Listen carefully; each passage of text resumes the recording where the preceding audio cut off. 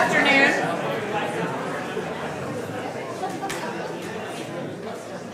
I always enjoy the Wickwire lecture. It's a nice opportunity to find ourselves among friends. Welcome to the Schulich School of Law. I'm Kim Brooks, the Dean here at the faculty. We're pleased that you're able to join us this afternoon and that we're co-hosting this year's FB Wickwire Memorial Lecture in Professional Responsibility and Legal Ethics with the Nova Scotia Barristers Society. This lecture is named in honor of Ted Wickwire. He received his LLB here in 1962. The lecture honors a man who worked tirelessly to ensure that lawyers maintained a level of uncompromised professionalism. We're fittingly proud of his contributions to the Legal Academy, the university, and the profession. All the better that we have an excuse to do this lecture in combination with our friends at the Nova Scotia Barristers Society. This lecture reflects part of a rich, ongoing relationship between the school and the society. Speaking for the school, that relationship is one that enhances the richness of our program and people, and that informs our daily understanding of law, legal education, and the legal profession. Finally, let me say I'm proud to have a lecture that focuses on professional responsibility and legal ethics here at the law school. We house the leading scholars on legal ethics in this country, dare I say, around the world with the exception of today's speaker. We're prepared to have one stray outside of the school. Our students have had a required course in this topic for years and discuss issues of ethics and professionalism pervasively in their time here at the school. Let me turn the floor over to my fabulous colleague, Richard Devlin, who will say a few words of welcome and introduction. To the rest of you, please enjoy.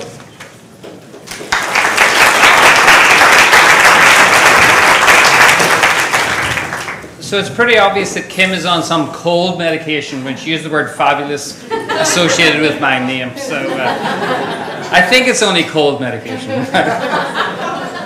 So I've been invited to introduce our guest today, and initially it was meant to be Jocelyn, but Jocelyn's got a poor voice at the moment, so she's asked me what I do, and I'm delighted to have this opportunity.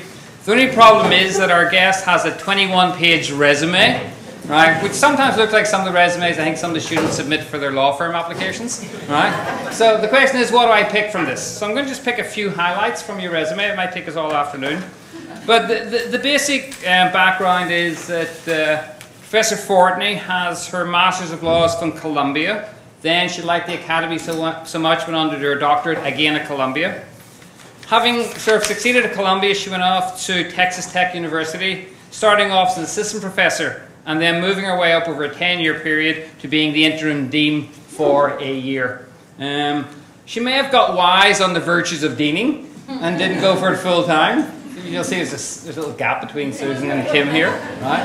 And as that leaves Texas to become the Howard Lichtenstein Distinguished Professor of Legal Ethics and the Director of the Institute for Legal Study of Legal Ethics at Hofstra University in New York, which is why she's so close to Halifax. And this is her destiny, always to end up in Halifax. I could sort of add a few other things. She has 3 books. Some of this may be of particular interest to those who are currently in practice. The first one is Legal Malpractice Law, all right? So problems and, most importantly, prevention. So clearly a proactive thinker. Secondly, a concise restatement of the law of governing lawyers. And then thirdly, I thought this one's especially interesting, In Pursuit of Attorney Work-Life Balance. And it's not fictional, right? It's actually a real book, guys, right? So best practices for management. So certainly something to look forward to. There is a long list of honors and awards, both as a researcher and as a teacher. She has, I know, taught 19 different courses. I'm trying to imagine Kim trying to talk my colleagues and myself into teaching 1 new course per year. So over the course of the years, teaching 19 different courses. So clearly a scholar, a researcher, a teacher who has much to share with us, and will today talk about management-based regulation of law firms, proof and possibilities. Susan Fortney. Thank you. I appreciate it.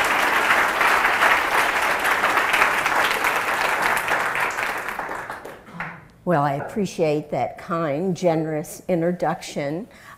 I am absolutely honored to be here this afternoon and to deliver this Wickwire lecture that's named in recognition of Ted. I saw it was Frederick, but now I know it's Ted Wickwire.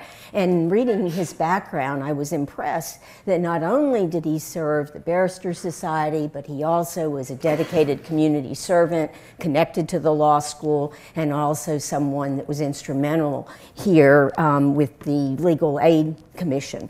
And so that's very impressive. And so as I mentioned, I'm very, very honored. Thanks to Dean Brooks, to Richard Devlin, the law faculty that are here, people that I've met today, also the representatives of the Barrister Society, the president, Daryl Pink. I appreciate all of you welcoming me.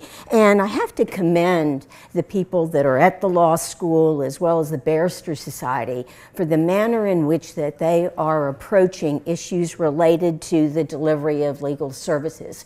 Rather than burying their head in the sand, as some jurisdictions, sometimes my own, the United States, various states have done, I think that you, as a group, and your representatives that work in this area have been very, very proactive. We'll use that word throughout this next hour, in looking at these radical changes in the legal profession and what's the proper response. And you're fortunate when you go through this examination process in having people that are leaders in the field, like Richard Devlin, the people at the Barrister Society. And so I think as Canadians, people that are here connected to this process, you should be very proud as to the way that they're undertaking this initiative and examining what's going on. And just to start with, as Professor Devlin mentioned, I'm going to be discussing management-based regulation of firms and largely drawing on work that I did in Australia. And so with that, I want to get you involved a little bit, and we'll make this interactive. Typically when I teach large groups or conduct professional development programs, I have the responder units. That way people can't fall asleep on you, and I know it's about 4:30, 4:45, so we won't have responder units today, but I'll ask you to raise your hands on this one question, because what I'd like you to do is to consider what comes to mind when somebody mentions changes in the legal profession in Australia. So maybe you could just have a showing of hands. How many people think of wigless barristers in federal court? Okay, nobody. How about, oh, somebody, all right. That's immediate. You go to, right, you wake up in the middle of the morning thinking of wigless barristers, right? Okay, but you've heard about it. All right, how about, okay, law firms selling stock in public offering. All right, and how about the third? Lawyers systematically managing their practices. So a few of you, people maybe who've done work in the area. Well, what I base this on is there's a radio program some of you may have heard of in the US, typically on this radio program that's called Don't tell me. They have these quiz kind of questions, and typically each of the answers present something somewhat farcical, and one of them's correct. In this case, all three of these are correct. So what we now have in federal court in Australia are wigless barristers. When I was looking at this, I appreciated the fact that there is a 4-page report that talks about attire, and they say that it's a brief description of attire in federal court. So that's true. It's also true, some of you have known about the firms that have gone public. And so the first one was Slater and Gordon, followed by 2 others. That got a great deal of attention and play in the legal profession and in business communities. But the one that has gotten less attention, but in my opinion is far more noteworthy, is the movement towards management-based regulation of lawyers. And it's this requirement that lawyers implement management systems within their organization. And so this actually goes back to the legislation that allowed lawyers to basically allow non-lawyers to have ownership interest in a firm. And this is developed over a period of time. But when there was legislation that allowed lawyers to bring in non-lawyer owners without restriction, there was a concern as to what would happen and what would that do to the ethical requirements that are imposed on lawyers, what our standards are. And so what we ended up with in Australia were provisions within their legislation to allay concerns about non-lawyer ownership. And basically what you get when you have these incorporated firms who now can bring in non-lawyer owners is three main requirements that I have on the screen. So your first requirement is that if you're one of these incorporated firms that have limited liability and also the opportunity to bring non-lawyer owners, you have the requirement that you appoint a person that is a legal practitioner director. And it is up to that person to both identify and report professional misdeeds within the organization, but also it is that person's responsibility to implement and maintain what are called appropriate management systems. And the point of this third requirement is to have systems in place to ensure basically that any provision of legal services comply with the requirements of the law. So that's the basic three requirements under the legislation. And basically what we see is the statute itself set forth these requirements but did not really define the meaning of appropriate management systems. So what does it mean? We don't know, but what we had in New South Wales was a very creative regulator. Some of you may have met by the name of Steve Mark. He's visited here before and is coming back. He basically worked with practitioners to develop these 10 objectives of sound legal practice. And it was working with people in the field, what are the stakeholders, the practitioners, representatives of the malpractice insurance carrier, the law society, to identify objectives of sound practice. And the point of these objectives was largely to address concerns that typically arise in client complaints and complaints that get processed by the regulator. So it was the regulator working with stakeholders to determine what are the objectives that should be met for a practitioner or firm to demonstrate that they have in place appropriate management systems. And so that was the first thing that the regulator did with these stakeholders. Then the second thing was to come up with a way of evaluating whether those objectives have been met. And what they developed was this regulatory regime that involves a self-assessment process. And what was developed out of this consultation was a self-assessment instrument that covers these 10 objectives. And the point of that self-assessment instrument was to allow the legal practitioner director on behalf of the organization to go through a self-examination process and evaluate what is going on within the organization, what they have that meets the objectives, and what do they need to do to improve what they have, particularly if they determine something is lacking. And that they go through this self-assessment process using the instrument. When they do so, they basically are rating their compliance on the scale of non-compliant all the way through compliant plus. And it's really up to the director to just look at what is in basically their organization and whether those controls they currently have comply with the objectives. And just to give you an idea of what the objectives are, the 10 of them that there are, basically are ones that those of you that are in practice are familiar with. Having competent work practices, a objective dealing with communication, something dealing with the process for liens and file transfers, documentation of fees and cost disclosure. So that's a few of the objectives. And then the last ones you see are also things that every practitioner is familiar with, including covering things like conflicts of interest, records management, supervision, and the proper handling of trust accounts. So that's the basic objectives. And so what you have then is a process where the firm works through these objectives and reports to the regulator. And the idea is to do it periodically. They started with once a year, and the idea is then for this process to be repeated.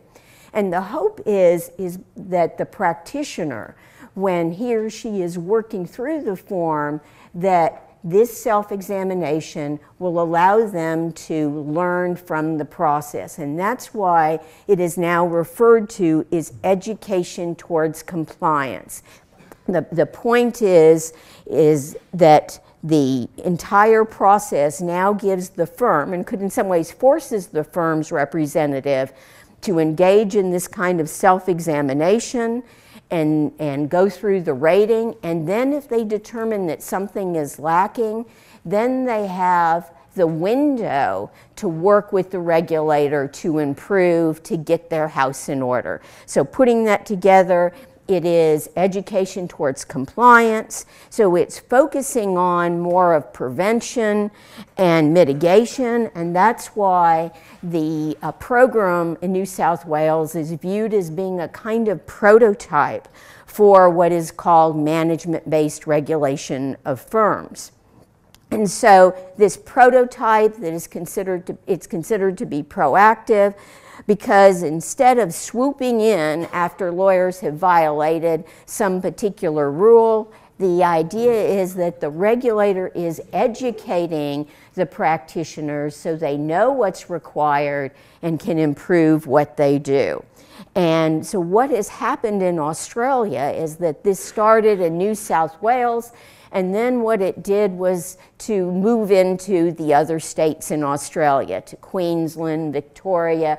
And what we've seen is that each jurisdiction has done something a little differently. What we see in Queensland is that they've been, I think, very, very forward-thinking in not only having the one self-assessment tool, but developing a number of self-assessment tools for practitioners, and all of those are available online if you're interested in looking at them.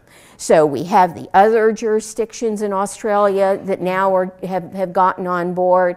And in addition, people like me who do empirical research have been very interested in what has happened in Australia, and then starting with the first study on the New South Wales system, we see that the researchers now have gotten a good deal of play in terms of their study. And the one study that I want to mention is one conducted by Dr. Christine Parker. And what that study did was to focus on complaints rates involving the incorporated legal practices that went through this self-assessment process. And you see on the screen that I've put the results, the two key results from that particular study. And this was just basically crunching the numbers.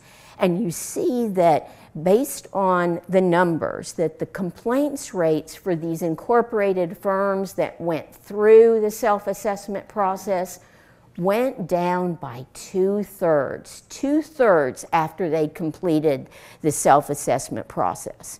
I mean, that is a dramatic reduction in the number of complaints.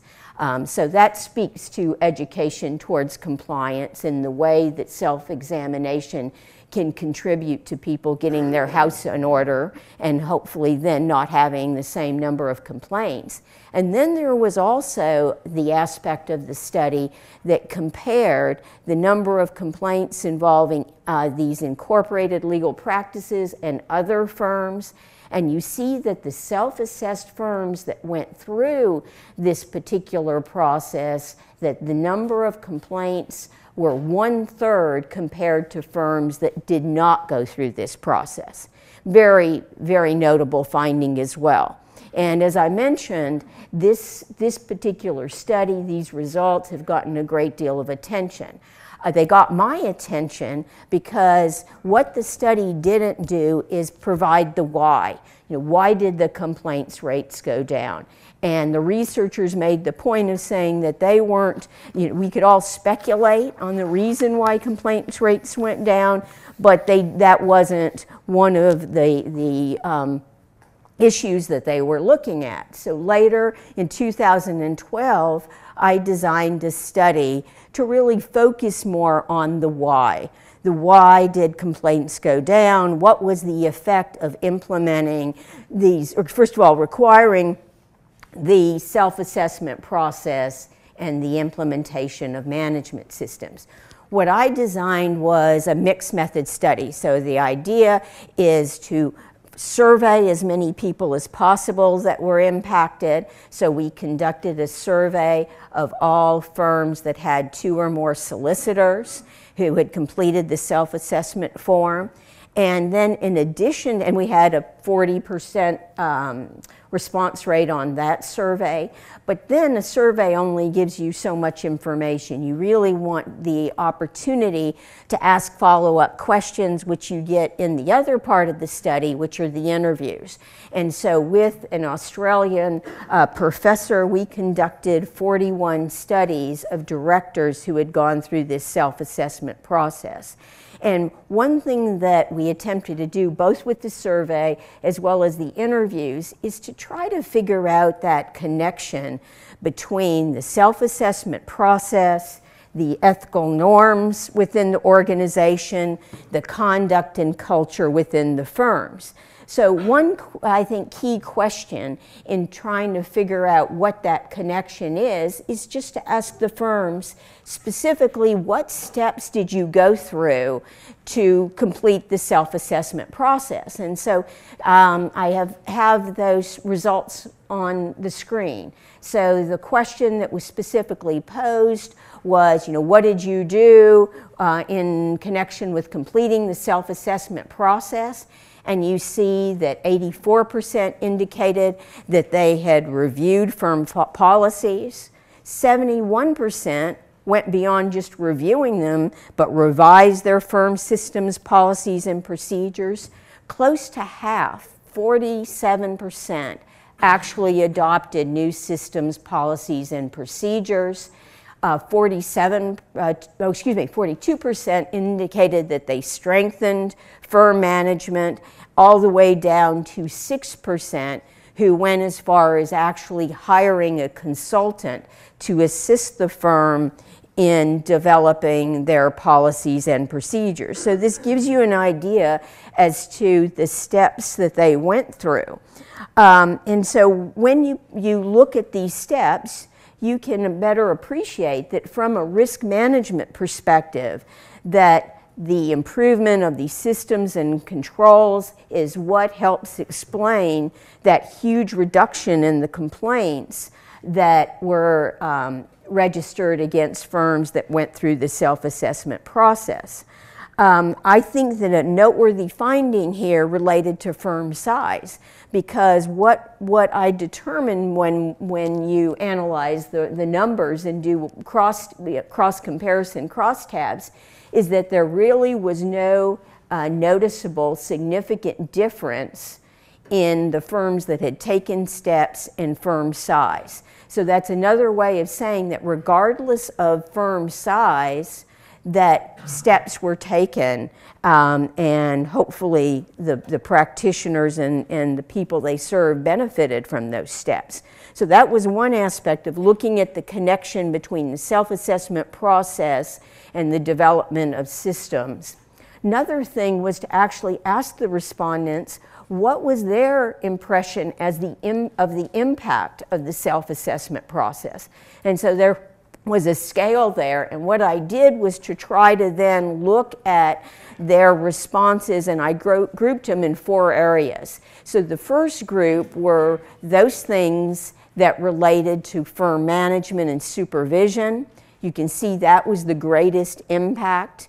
Moving down, they noted that there also was impact on client service issues, so less impact as a group when you analyze the results, but there still was impact related to client satisfaction, client communication, less impact in the area of ethical conduct and leadership, and the area that had probably the least impact was what I consider firm dynamics. Now, if you compare these results, I think it makes sense because the self-assessment process as designed was focused on management systems. Therefore, doesn't it make sense that the impact that's going to be greatest is on supervision, risk management, firm management? What I thought was most interesting in the discussion with directors was that they saw, many of them saw management different from ethics, and that they thought of ethical conduct as being something different than just management of their practices. And therefore, they focused more in their responses on the impact on management, including firm supervision and risk management, and less on ethics. I saw this in other results too when it came to asking about ethics controls that were not covered in the self-assessment form. There were far fewer firms that had controls that weren't mentioned in the self-assessment process. So that leads one to ask the question whether firms were just using the self-assessment process as, tick the box, just go through the motions. And so I asked a question on the survey that related to this. I asked how many agreed or strongly disagreed with the following statement. The statement was that the self-assessment process amounts to meaningless box ticking. For that inquiry, 12% indicated that they agreed or strongly agreed with that statement. And so what I saw by looking at those responses, putting them together, trying to analyze how this plays out, is that the directors seemed to fall on somewhat of a continuum when it came to analyzing the self-assessment process, the impact on the firm, and what it meant to them as a representative of the firm. And what I have done in an article I've written, I've talked about the continuum, but for our purposes, I thought I'd use a diagram instead to in some way capture the way that firm directors might embrace this particular process. And from the interviews, from the survey data, what I learned was that you do have the number that are going through the motions, that are ticking the boxes. That appears to be the smaller number. Then when it comes to embracing this entire process, you have a larger percentage who now are looking at this process and seeing its value when it comes to complying with the requirements of the regulator, complying with requirements of clients, because increasingly, those of you that are in-house know that clients now are imposing more requirements when it comes to management systems and controls within the organization. So that's a larger number. You have a percentage who also now are looking at this from the standpoint of risk management and are implementing management controls in order to lower their exposure to negligence claims. But the most interesting to me when it comes to the lawyers who have truly embraced this, they're the lawyers and their firms that see having management systems as a way that they distinguish themselves in the marketplace. It's what may be considered the business imperative to developing management systems. And this has occurred typically with mid-size and larger firms in Australia. What I learned in New South Wales is that for the purposes of tenders, of beauty contests, that now firms are using using their management systems to sell themselves to these prospective clients and to distinguish themselves in the marketplace. Some of them have actually sought now certification that's provided by the International Standards Organization. And so to me, they're the ones that clearly have embraced the development of management systems as a way of merging good ethics and good practice and good management. So to put this together, I think that all indications from my study and the earlier study conducted by Professor Parker is that this management-based regulation is successfully providing these firm directors, first, this incentive to examine what they're doing, the tools to do so, and the authority to make changes within the organization. In effect, it's a matter of going to one's peers and saying, the regulator is making us do this. You know, we may not have a good system for conflicts controls, but now this is something we need. That could be done in a larger organization. It could be done in a firm that has a solo or a couple of solicitors who need to go to their paralegal. I thought this was interesting in one of my interviews that a director indicated that the requirement for the self-examination gave that director the ability to go to the paralegal staff and say, we need to clean up what we do. And so in this case, it gave the person really the authority to make changes within the organization. As far as the director's perspective on this being a learning process, getting back to education towards compliance, the majority indicated that they learned from the process, and 65% indicated that it helped them solve problems. And so putting this together, I think that so far in Australia, starting in New South Wales, moving into the other states there, that you have a good system. And the challenge now is to make that good system better. And I think that the way they do so is by expanding the educational outreach and other aspects of what they're doing. And so I've made recommendations on how they can make those changes in terms of Australia, but I also think that the recommendations can help inform what other jurisdictions do as they consider management-based regulation. Here in Canada, different provinces, including your own here in Nova Scotia, are considering regulatory changes to respond to developments in the delivery of legal services.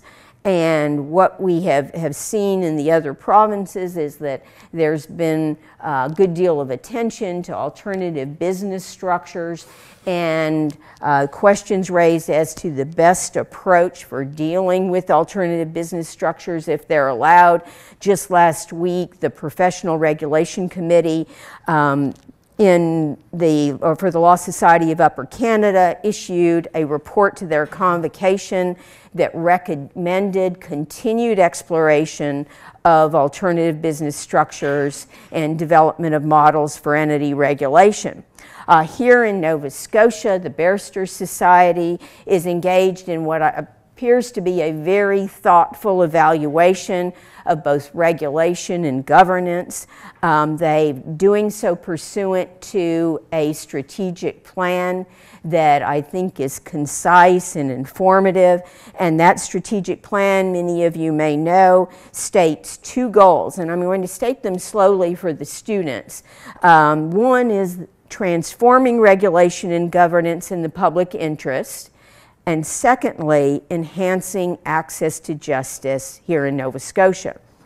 Now, those are the stated goals of the strategic plan, impressive goals. I'm also, I think, taken by the manner in which that they are approaching the process, because it's very deliberate. in inviting stakeholders to participate. We have here Daryl Pink and Victoria Reese. Some of you know that Victoria is the Director of Professional Responsibility for the Barristers Society, and she's completed a 70-page plus comprehensive report, and it's called Transforming Regulation and Governance. And that report draws heavily on the great work of distinguished scholars and researchers like Professor Devlin, and I commend to you that report. Please read it. I think it concisely analyzes developments and concerns related to lawyer regulation and the role of the Barristers Society.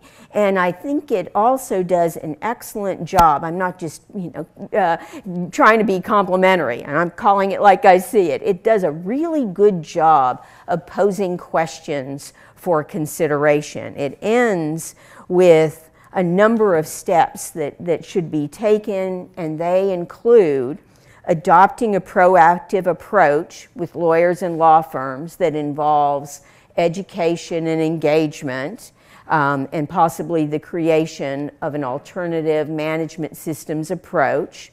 And secondly, allowing firms the room to establish appropriate management systems that fit their practices. And that is meaningful because it's a recognition that one size does not fit all. And what the society has done in terms of being I think, inclusive in this process is to invite feedback. And so I've pulled for you the page on the website where you have the link to this consultation report that Victoria has written. Very well done. I once again encourage you to read it. And you also have a link to a survey instrument.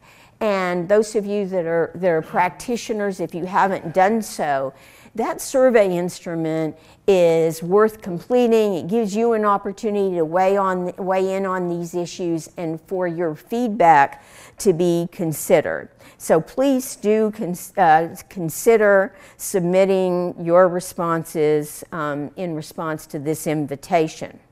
Now, as your counsel for the Barristers Society and other interested parties are exploring these different possibilities, what I'd like to do is share some recommendations as to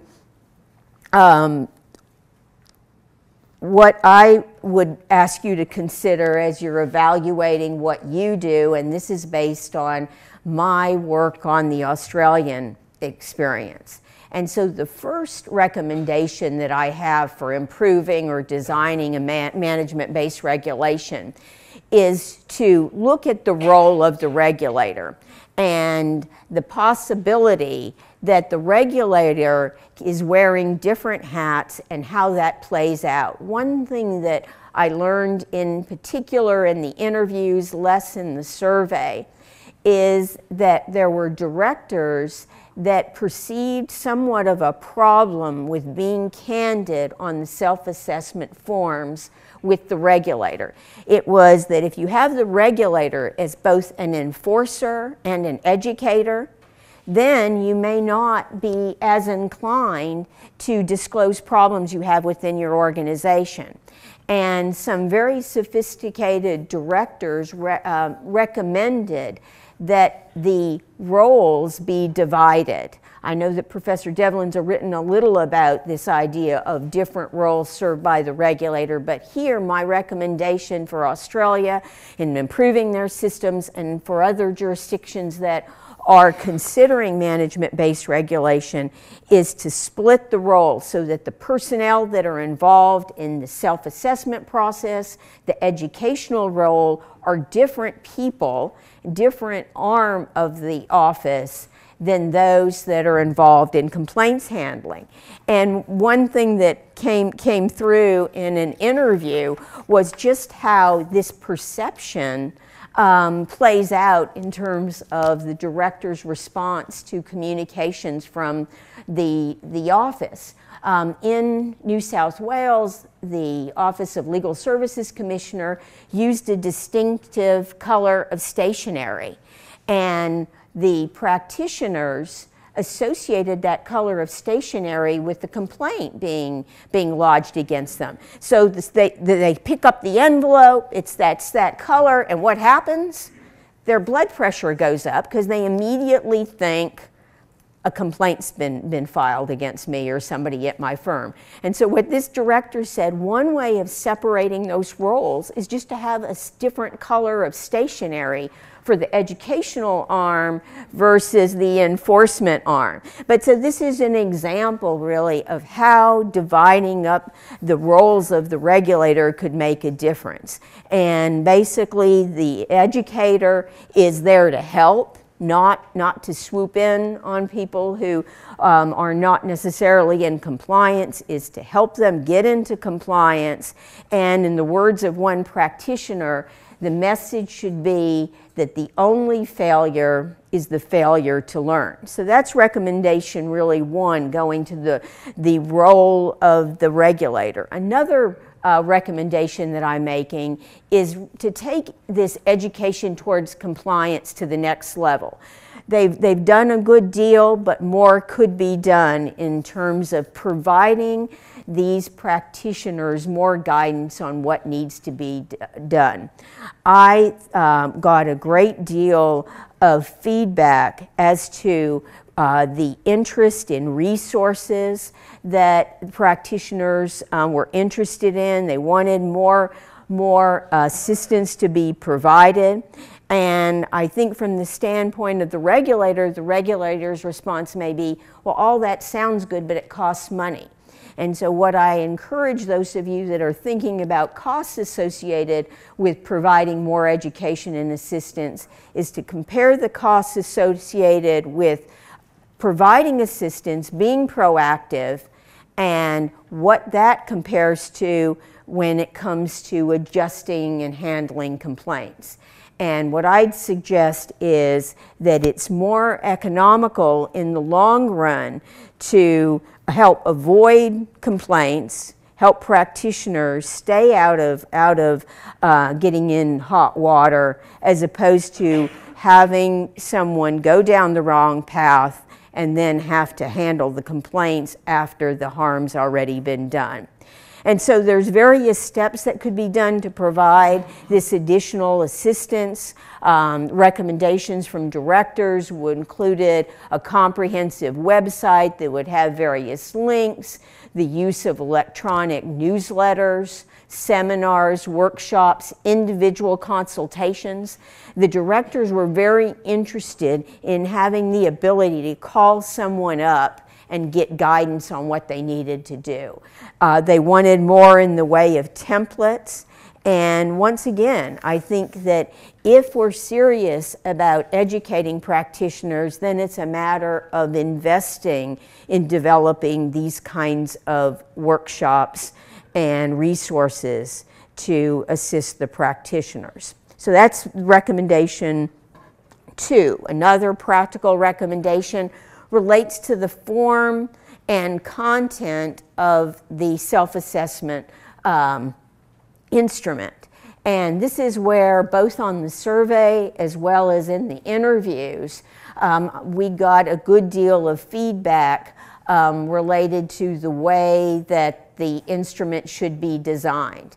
And one takeaway is that you want to design this form in a way that it just doesn't lend itself for box ticking. And one way of doing that would be to require more of a narrative than just having people rate compliant or through non-compliant, or compliant plus through non-compliant, is to force the respondent to do a little more when it comes to completing the form. Now that may take time, and that's been one criticism of the process, is that it does take time, and this could take more time to require something descriptive as opposed to just checking the box or ratings. But if you basically required this description the first time through, then later you could ask the the respondents, the directors, just to update what they've provided. So that's one possibility, is change the form. Another thing that was very clear is that there needed to be different forms for firms of different sizes.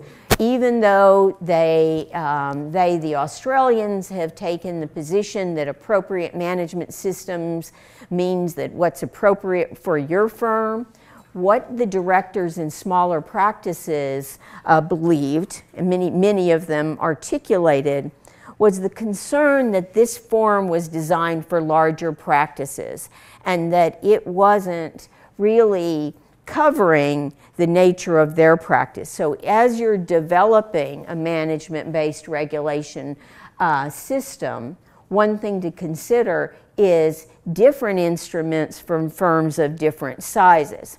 Another possibility is to expand the coverage of the form itself. As I mentioned before, the form that's used in Australia now, New South Wales and the other states, largely covers client type of concerns with no coverage, effectively no coverage of matters related to duty of the courts and issues related to the dynamics of the firm relationship. So one thing to consider is to help directors consider these other issues by integrating those other issues in the instrument. And one self-assessment tool that does that is a self-assessment instrument that was developed for the Canadian Bar Association by Amy Salson, who is teaching this semester at University of Ottawa, and some of you know Amy. She's done an excellent job in developing this self-assessment instrument that is available, and I have the link on the screen. And basically what that covers is not just client concerns, but non-client concerns, including equity within the organization, duties beyond those duties to the client. So I'd encourage you to look at that particular instrument. As we think about instruments that are available, my question would be, when it comes to, let's say, the Canadian Bar Association instrument, is how many lawyers will voluntarily go through the process? Will go to the link, go through the process. Will they do it? Will they do it because they heard a lecturer say this is a good idea? My concern is that lawyers need a push. I mean, we have limited time, limited resources, and without a push, without incentives, we may not have enough interest for people to devote the time and energy to go through the self-assessment process. And so what I'm hopeful of is that we will have interested parties and decision makers try to develop different incentives so that lawyers are more inclined to go through self-assessment and to devote time to improving their management systems within their organizations. Now in Australia, that push involved allowing non-lawyer owners and that legislation that I mentioned before. So the push, the incentive, became the new legislation that required that lawyers implement management systems. So as other jurisdictions are considering the way they can encourage lawyers to go through self-examination, one possibility might be to include this kind of management-based regulation, self-assessment process in any changes, any new legislation, let's say, that allows alternative business structures. So that's a possibility, is the features of management-based regulation get integrated in some kind of legislation that allows alternative business structures. Another possibility for integrating management-based assistance or regulation is to look at a kind of diversion program for lawyers that are struggling with management and practice controls. And so what we have in the United States in about half of the jurisdictions is a form of diversion for what is characterized as minor misconduct. And the idea is that if the screener of the complaint evaluates the complaint that has been filed against the lawyer, and the screener determines that the issue that's involved is something that would qualify as minor misconduct, then the screener can make this referral to a diversion program. And the purpose then is for the lawyer to stay out of the complaints side of the office and instead work on improving the way they handle their affairs. These diversion programs in the US started with assisting lawyers that were struggling with different types of impairments such as substance abuse, and now some of the diversion programs have expanded to just generally assist lawyers that have issues related to their practice management.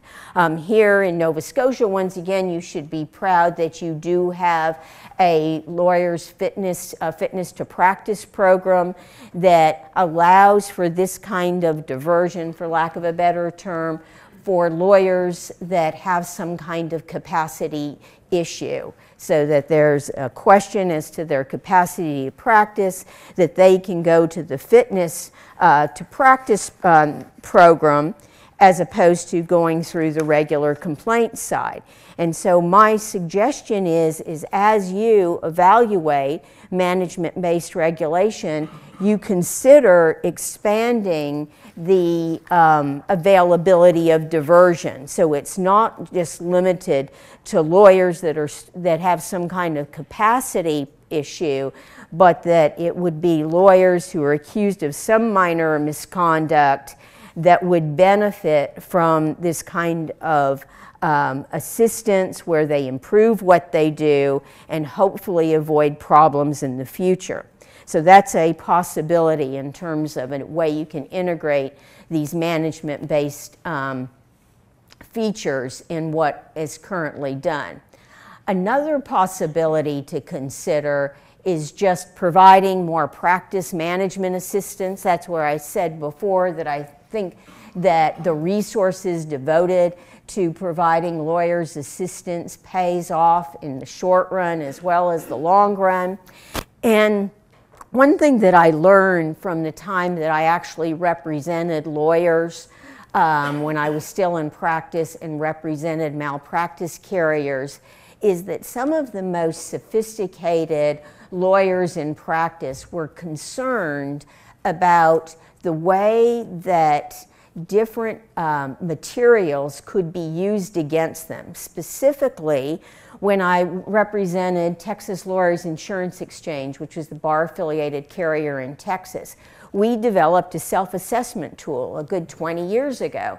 And when we then rolled it out and encouraged lawyers to complete it, the lawyers that were aware of, were basically familiar with what happens in a legal malpractice case were concerned because they didn't want that instrument being completed today and tomorrow being used against them in a negligence case. And so going back to that experience, I thought about how we encourage lawyers to go through the self-examination without fearing discovery when they later sued for malpractice. I explored that concern when I conducted an empirical study on peer review in law firms. And in that empirical study that involved managing partners of firms with 10 or more lawyers in Texas, 36% of the managing partners indicated that they would be more likely to conduct peer review if the results of that peer review were protected. And 7% actually indicated that they didn't engage in peer review because they were concerned about discovery. So clearly there's some reluctance to engage in peer review, to go through a self-examination process because you don't want the material used against you. And so what I'm advocating, and I have an article discussing this, is a kind of self-evaluation privilege similar to what we have in the United States for medical peer review, so that lawyers can go through self-examination. The results then would be protected so that they don't have to fear how it could play out in a malpractice case that might be brought later. So if any of you are interested in my draft of a proposed self-evaluation privilege, please let me know. What we have, I understand here in Nova Scotia doing some work, is currently there is confidentiality that's provided for information that is obtained through the Risk and Practice Management Program or through the Lawyer's Assistance Program. And I suggest that that limited protection be expanded to cover material that is covered in and developed in audits, including self-audits, so that you don't have to hire an outside lawyer to conduct the audit in order for the matters to be protected. Instead, you could develop materials and have that protected if it's done in-house. And then finally, the incentive that I wanted to mention that is of most interest to me is the possibility of developing a kind of certification program for firms that want to be recognized for their management systems. And this goes back to the work in Australia and the feedback that I got from the practitioners that wanted to use management systems to retain clients and to woo new clients. Could we develop some kind of certification program so that lawyers that were interested in developing their management systems get the certification, and that way it is something they do because they want to once again merge good management with good ethics. So to put this together, as I'm getting to the end of the session here, I think that the bottom line for me is that this regulation of lawyers that is proactive really has made a difference. And it is, and the verb that I've used coincidentally that is the title of the Nova Scotia report that Ms. Reese has written, is it transforms that relationship between the regulator and the regulated practitioners. Because now you no longer have a regulator who is basically coming in after the fact, reacting to complaints. Rather, through this proactive approach, the regulator is partnering with lawyers, and the point is to assist them in improving their management system. So it truly is transforming the relationship between the regulator and the lawyers, the practitioners. From my standpoint, I think that we have seen that the proactive system has made a difference. We've seen it in terms of the quantitative data on the complaints going down. I saw it in the findings from my particular study, and I think as a result that this proactive approach promises not only to reduce the number of complaints and liability claims, but also it promises to promote client satisfaction and the quality of legal services. And so to me it comes down to public protection. And that's somewhat of the drum that I'm beating on this, is that if we really want to make a difference long term, it will help for us to rethink the relationship between the regulator and those regulated, and to devote the resources to assisting lawyers to get their house in order. Now, one thing that I've done since moving to New York is learn that all good things get captured in a cartoon. Typically, it's the new cartoons out of the New Yorker. And I think that often that a lesson can be concisely shared in a clever cartoon. So I had to find a good cartoon to capture this. And so this one, I thought, helped us think about being proactive versus reactive. So that might be my takeaway for the students, for the lawyers, is to really think about what difference it would make to invest the resources in being proactive. I mean, it clearly can, all indications, lower your exposure for complaints, for liability claims. There are all sorts of tangible and intangible costs associated with both of those. You also have, I think, longer term, the ability to save yourself the headaches associated with those complaints. And finally, I think in the words of one of the practitioners in Australia, the other thing it gives you when you devote time to improving your management systems is the ability to sleep better at night. So with that, I want to thank you again for including me in this affair today. It's been an honor, and I think we have a little time for questions, so thank you.